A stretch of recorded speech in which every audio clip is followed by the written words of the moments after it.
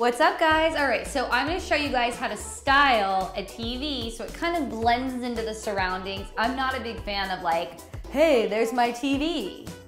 You know what I mean? Like, I just don't think it looks great. It's this big black box.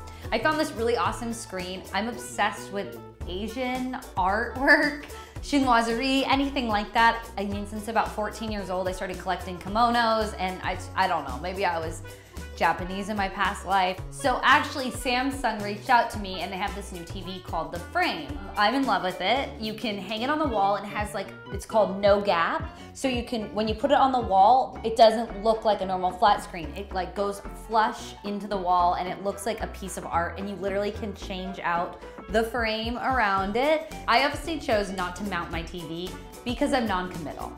So for me, and this can work for you guys, whether you can get the frame right now or not, you can kind of use it and layer around it. One of the biggest tips in design would be, if you don't like it, if something feels off, change it. Who cares if you painted? Change it, change it, change it, change it. Just make sure you like it. And that's another thing that I love about this Frame TV is the fact that I can change the artwork. 100 different types of art that they've curated that you can choose from that automatically are there.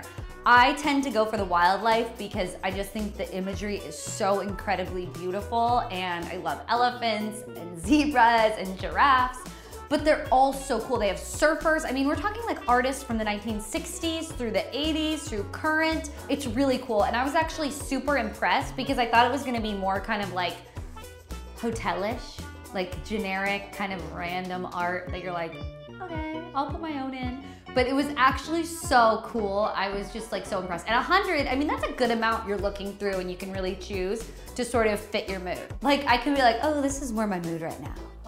Okay, I'm gonna move it over here, and I'm feeling more like a wild animal, you know?